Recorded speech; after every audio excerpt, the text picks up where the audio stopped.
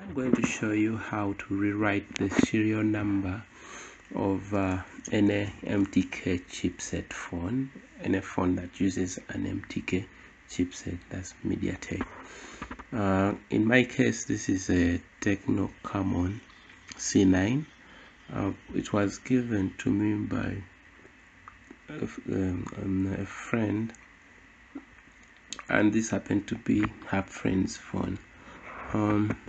So this is a phone that the owner, when he put in his lines to make a call, it could read the line, however wouldn't show the network bars, and when he would try to run a USSD code or make a call, it would give him the notification network unavailable or invalid IME.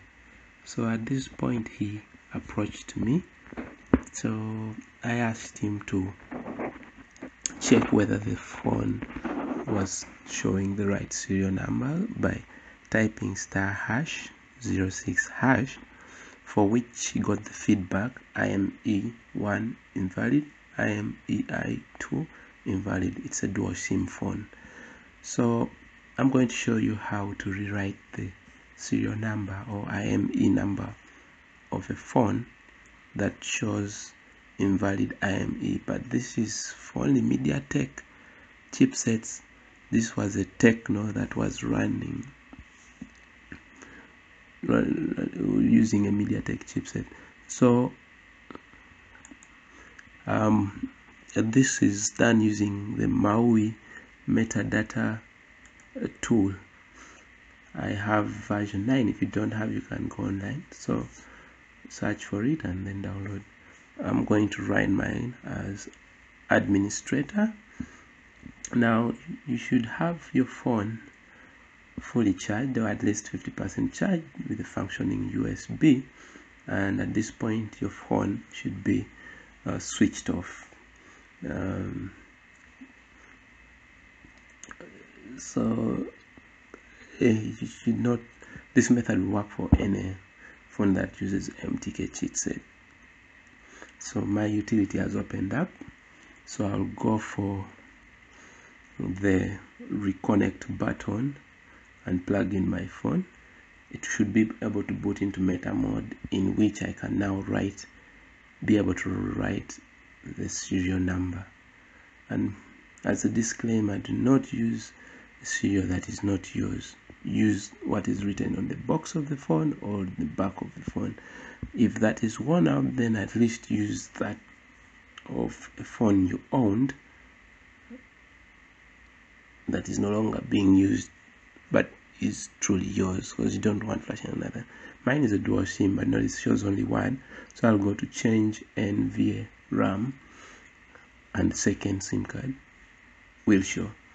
So the IME is usually 15 digits, but I'll type in the first 14, and this tool automatically will suggest a 15th digit, and then be careful to not type the wrong IME. And for legal purpose, it should be your IME. Now mine has suggested automatically the 15th digit as a 4. Now next I'll go to SIM card 2 and also type in the first 14 digits of the IME. Oh, by the way, these were provided by her from an older phone that she was no longer using, and this one also has suggested the 15 digits as a 3.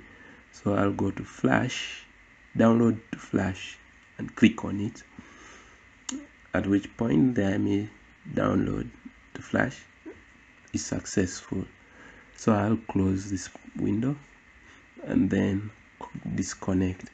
This should be able to reboot the phone into the normal mode, and at this point, after it boots, I was able to check for the IME by simply typing *#06#, and yes, voila, lo and behold, my serials were reflecting, and turns out it started showing the network bars, and when I ran the USSD codes, they were going through, so I was able to check my balance and the calls were successful. So this should be able to work for any phone that uses MTK chipsets. I've seen a Huawei, I've seen a Tecno, and Samsung is also using MTK chipsets. So all the best. Phone lookout.